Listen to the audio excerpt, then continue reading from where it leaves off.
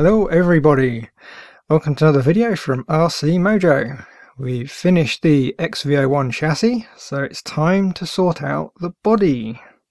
This is one of those things where every step has at least 3 different methods.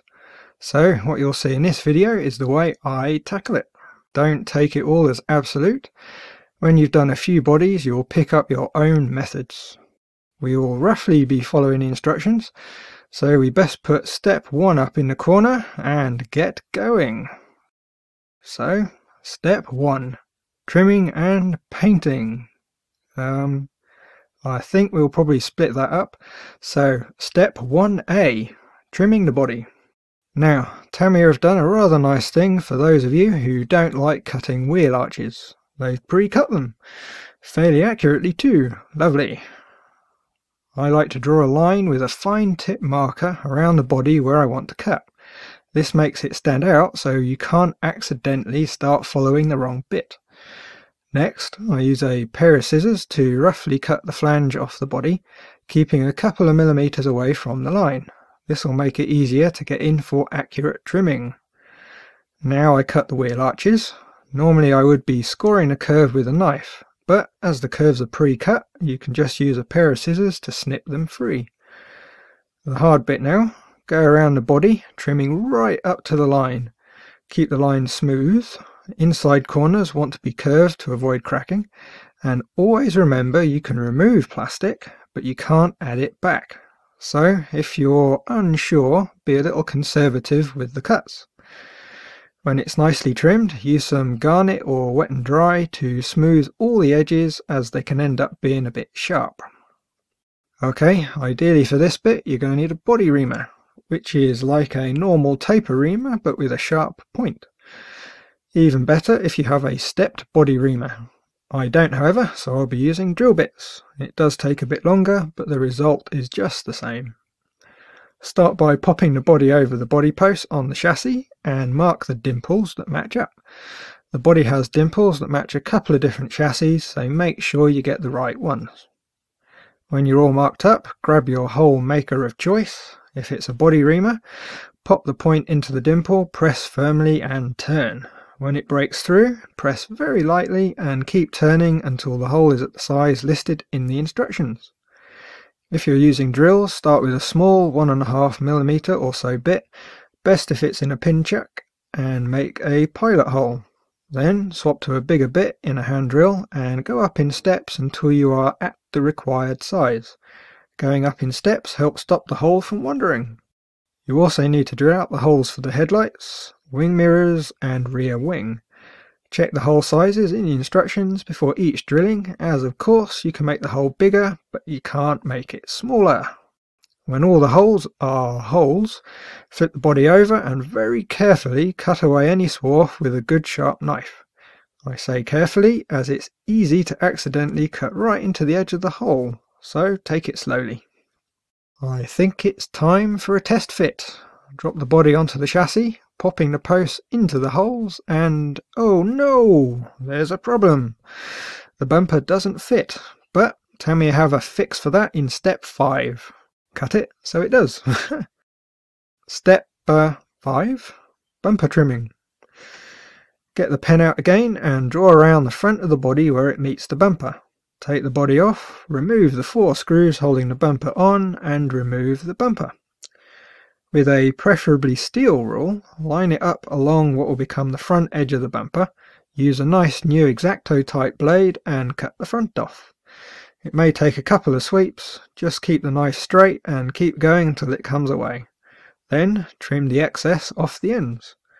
Pop the bumper back on the chassis, don't bother with the screws just yet, and drop the body on to see how it fits. If there's still some interference, keep trimming it bit by bit until it's a good fit. It may take a few goes, but in the end the body should slide right on. Oh, Rider Delta! To fix that, we need to pop in some body clips for the body to rest on. So hold the body in roughly the right position and count how many holes from the top the clip needs to go. Remove the body and pop the clips in.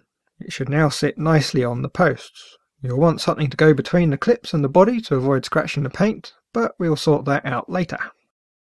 From step 5 to step 4, kinda. We're going to dry fit the accessories as it's easier to see how well they'll fit before we paint the body. So, starting with the chrome grille, H1, remove it from the sprue and clean up the edges. To fit it, we're going to need 2 J6s from the white tree and a pair of 10mm self-tappers. Slot the grille into the recess at the front of the body, pop the 2 J6s on and the 2 screws and tighten them up. The screws should just about bottom out without the body warping. If they don't go on right, have a close look at the 2 holes in the body and adjust as needed. Now the wing mirrors. From the J tree we need parts 1, 2, 3 and 4. Make sure you keep track of which is which as they all have a specific place to go. To fit them we need 2 of the small 8mm self-tappers. To make it a bit easier, pop the screws in a couple of turns before you fit the mirrors to the body and then take them out again, just to make a thread. Pop one of the mirrors into the hole in the body and turn it to the right angle. Check the position and trim the hole if it's too far off. Don't trim more than 1mm or so though, or the mirror will end up loose. Now fit the spreader plate and the screw. Do it up until it bottoms out. The assembly should grip the body, making it stiff to turn. Fit and check the other side in just the same way. The rear wing next. Grab part J5, 2 J7s, 2 O-rings and 2 small body clips. Pop the wing into the holes in the body, flip it over and pop the 2 J7s on. If you look carefully you'll see I've actually put them on upside down, so use your imagination and imagine they were the right way up. Slide the O-rings on, and now you need to pop in the body clips, which can be quite tricky. Best to practice now while there's no paint to scratch. Check to see if the wing's straight. If it's bowed, the holes are too close together, so you'll need to fettle them a bit. When everything is nicely attached, take a moment to admire the transparent delta. Moment over, take all the accessories off and meet me on the other side. Step 1. B. Cleaning and masking and painting. If you want the paint to stick and not flake off, you need to meticulously clean the inside of the body. Lots of dish soap, warm water and a plastic nail brush. Get right in and scrub. When it's nice and clean, rinse it thoroughly, shake most of the water off and pop it in the airing cupboard. While it's drying, you can get the window masks ready. They come on a single sheet which you need to cut out. So, with a good pair of scissors, roughly cut out the masks, keeping away from the lines. Once they're all in more manageable pieces, very carefully cut them out following the lines. Take it slow. Sometime later, you'll have a nice set of masks like this. If you took your time, the body should be nice and dry. Give it a quick check to see there's no water. If not, give your hands a wash and we'll start applying the masks. The big thing here is keeping the inside of the body super clean, so try and avoid touching it as grease from your hands will stop the paint sticking. Grab one of the masks. We'll start with the windscreen. Lay it over the inside of the body with the backing down onto the plastic. Flip the body over and check the sizing. The decal sheet comes with the window surrounds, so we want the mask to just make it to the ridge around the window. This looks good enough. Now the tricky bit. Peel back some of the mask, trim some of the backing off and lay the mask back down. Offer it up to the inside of the window, keeping the exposed mask away. Carefully line up the side with the backing on and press it down all the way across. The exposed mask should end up being stuck in the right place. Now carefully remove the rest of the backing and press the mask down, working it top to bottom as you go across. You should be left with a nicely lined up mask without any creases. Lastly, you need to seal the edges. Use a super clean fingernail to burnish all the way around. If you look in through the outside, you'll see which bits you've missed. Keep going until it's all stuck down. The other window masks go on in exactly the same way, and since this body is painted in a single colour, there's no other masking to worry about. Simple. Just remember, if your hands start to feel in any way greasy, give them another wash. And speaking of the paint, you need some white paint for polycarbonate. There's a few brands to choose from, but the Tamiya stuff is always nice to use, so we'll be using Tamiya PS1. The first step in painting using a rattle can is to give it a shake. Keep shaking it. When you think it's mixed, shake it some more, Keep shaking, don't stop. Keep going for at least a minute, and more is better. When it's as mixed as it's going to get, take the paint and the body to a well ventilated area, which this isn't, so I won't be spraying on film. For the first coat, you only want a really thin coat, almost a dusting of paint. You want to aim for the edges of the mask to seal the edges. Again, be really light with the paint. Keep the can 6 to 8 inches away from the shell. When you've done, the body should be mostly transparent. Leave it in a room temperature environment for at least 45 minutes. If it's outside in the cold, it will take longer. When the first coat is nice and dry, lay a second. This time, because the mask edges should be sealed, you can do a little bit thicker coat. Try and get the paint nice and even. The body should still be quite see-through though. Again, leave it to dry. You can get away with a bit less time now there. For the third coat, it's more of the same. By now the body should be almost opaque. Make sure you get some paint into all the nooks and crannies, above the number plate, around the grille recesses, and inside the tow hook. For the last coat, build up the paint around the wheel arches and the sills. This is where things tend to rub, get hit by rocks, twigs, and generally get abused, so a bit more paint will help against damage. Being a solid colour and not metallic, there should be enough paint on the shell by now. If not, keep building up the layers until you're happy with it. When you are, leave it for a few hours for the paint to mostly set, then grab a knife and begin the mask removals. Use the blade to carefully pick up a corner of the mask, then peel it off. Be careful not to touch the paint yet, as it will still be just a little soft under the surface. Keep going until they're all off. Now the boring bit. You need to let the paint set completely. Overnight indoors normally does the trick. Don't try and rush it. Shortcuts often lead to a less robust finish. Be patient. Step 2. Decals, or decals if you prefer. Like the masks, you need to keep your hands grease-free if you want them to stick, so keep them clean. Each decal has a number, so you look at the instructions, find the number of the decal you want to fit, then locate it on the decal sheet and cut it out. Start by roughly cutting it out, leaving a big border and including the number. You can get a few ready at a time. When you've got some cut out, you need to carefully trim away as much of the surrounding unprinted decal as you can. The body has an overspray film, so that needs peeling back. To help keep the body clean, only peel it back a bit at a time, uncovering only the area you're working on. For the larger decals, treat them like the masks. Partially peel the backing off, cut the end off the backing, and lay it back down. Position the decal and press it down, then peel the rest of the backing off and smooth down the decal. The front bumper is good practice as it's all separate decals, so keep going until it's fully populated. It should end up looking something like this. Right, the next bit will really test your patience. Large decals over complex curves, a complete pain in the rear.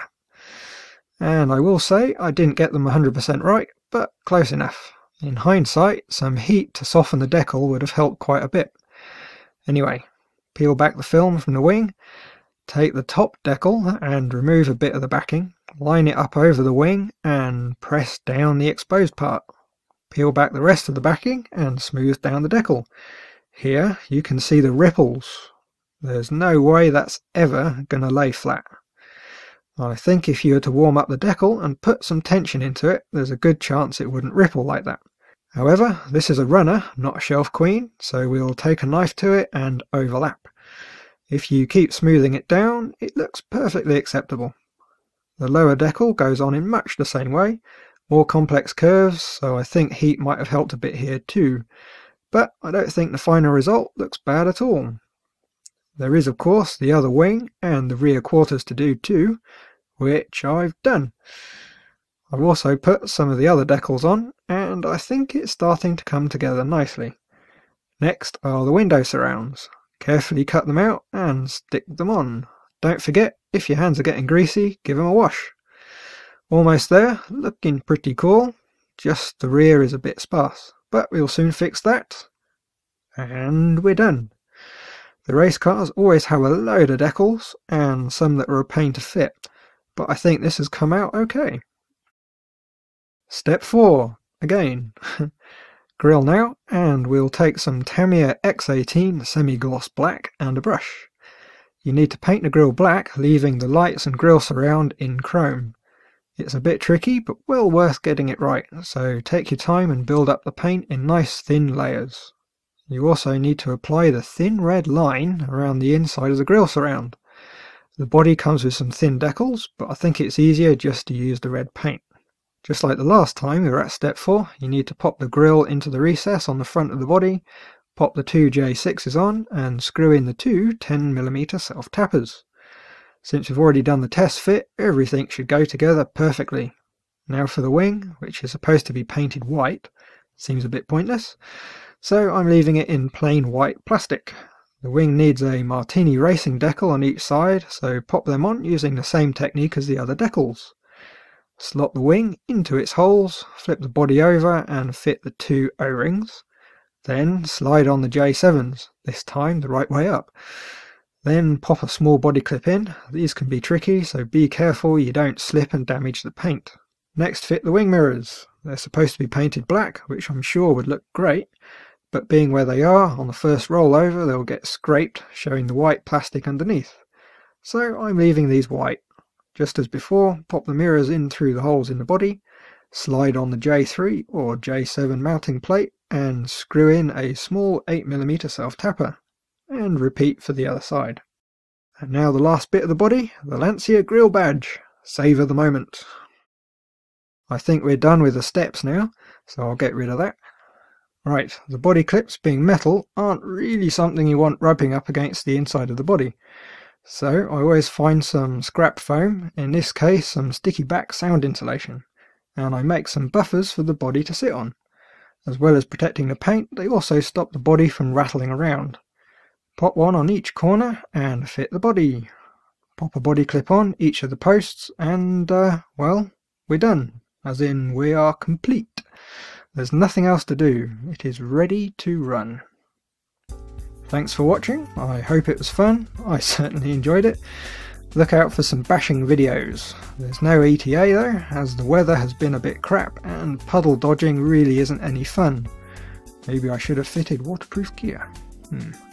Anyway, a like is always appreciated. If you want a heads up when we do the next video, please hit subscribe. There's also Twitter and of course the website rcmojo.com.